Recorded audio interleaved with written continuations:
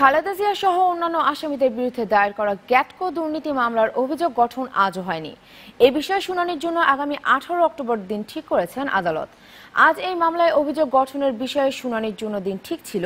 খালেদা জিয়ার পক্ষে তার আইনজীবী সানাউল্লাহ মিয়া আদালতে হাজিরা দেন। মামলায় অন্য দুই আসামি তানভীর আহমেদ ও গালিব হোসেনের পক্ষে হাইকোর্টে স্থগিতাদেশ থাকায় অভিযোগ শুনানি পেছানোর জন্য সময়ের আবেদন করেন তাদের আইনজীবীরা। তবে আমির খসরু মাহমুদ চৌধুরী সহ 11 আসামি আদালতে উপস্থিত ছিলেন। দুদকের প্রসিকিউটর মোশাররফ হোসেন কাজল খালেদা জিয়ার বিরুদ্ধে প্রোডাকশন ওয়ারেন্ট জারির আবেদন করেন।